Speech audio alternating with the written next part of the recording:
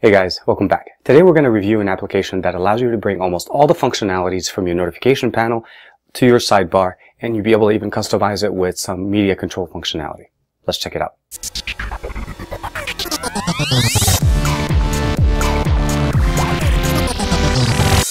Okay guys, first thing you want to do is download and install the actual app straight from the Google Play Store. Look for Sidebar Launcher, and it's by Bode Browser Design. You want to download it, install it, turn it on. By default, when you first install it, it's going to be activated on the left side, the top left side to be specific. I've already switched that to the right side, so that's usually how I activate it. I just go from the right side, swipe to the left, and then you're greeted with the system. Now, this is the free version that we're reviewing. That's why we have these three tabs at the bottom that say Pro. Those are just basically options you're able to upgrade to. You can upgrade by either one at a time or by package. The developer will give you information once you click on one of these guys and go to the Play Store. The main thing you want to keep in mind is that it's basically kind of a sectioned off, almost to look kind of like your notification panel when you have different things running. And the beauty of this is, even though when you open it, it takes most of your screen, is it has all of those notifications in there, with the exception of new notifications that are not part of this. But the main thing is all your toggles are here. You're able to swipe through. You have the ability of adding your favorite applications. You're able to add, favorite shortcuts or information. Like an example would be, I'll be able to raise my volume and get it here. I'm able to add more applications. I'm able to go home, menu, add. I'm able to, say lock the screen, different options. There are some of these options that are root privilege only. So if your device is not rooted, you wouldn't be able to do this.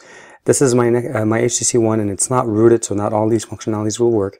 The other thing we have here is, this is one of these tabs that you're able to add to your text messages. So it gives you the ability to read your text messages without having to jump into your text messaging app. And it works from almost anywhere on the device when you're going between pages. The bottom part is where you get some of these customizations. The rating the application and the little shopping cart is where you'll be able to upgrade to the Pro version. The settings isn't that really complicated. It's pretty simple. You see the ad here. This is one of the monetization options for the developer.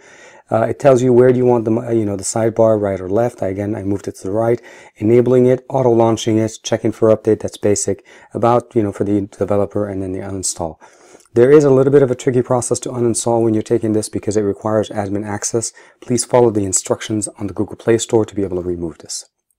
Last but not least is the editing option, and this is where we get to edit the positions of some of these tabs. And by doing so, you just go in, you click the little three dots. It gives you the option of either removing the tab or moving it, and then you can just move it, and then it's live move. And then the other thing is you're able to organize things and then add more tabs at the bottom. The main thing you want to keep in mind is in this tab mode, anytime you click it, it just opens up the option. You don't actually have to click these things. We go down, we say we want to add. You get the access to all of the different options that you have, and the ones that are pay will tell you right away. So shortcut is right there. I think, where is it? Music control is one of the nice ones I saw, and I saw a demo of this.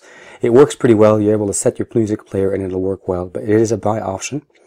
Recent messages, we already have this. The power widget is also another option. It's a buy option. You're able to see how much memory you have, clear the recent applications.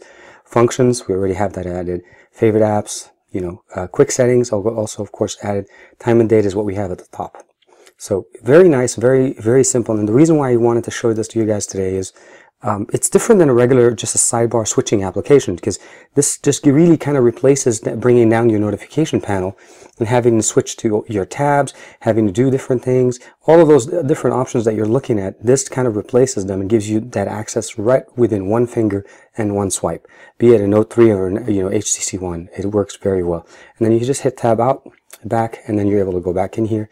And again, these are options available for the Pro version. You can upgrade to these, or you can just basically stick with the light version, and it still works very well. Hope you guys like this. The basic setup and installation, as you saw, was pretty quick. You just download it and install it, and it's not that hard to actually set up, really. It comes pre-configured with some preset widgets or tabs, as I like to call them. And then when you can go in there and customize them, as I showed you guys, overall the functionality right out the box is pretty good. I like it to be on the right side again as opposed to the left by default. And I like the ability to maybe in the future, some updates, you'll be able to kind of customize the sensitivity factor on the right side. Right now you can customize how big the area is, but you can't really customize the sensitivity. But just kind of to sum it up on a pro and con kind of thing, on a pro side, it has almost all the functionalities of your notification panel, with the exception of new notifications coming up in the right side.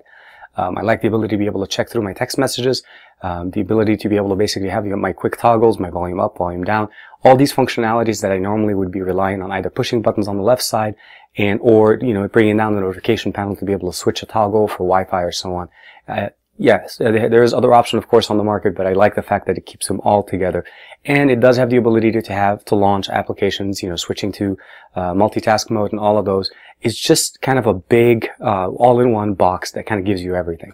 Now, the Pro version of this has some extra features that I wasn't able to review for you guys today, but you could see in the tabs that you have the ability to have immediate control functionality built into this.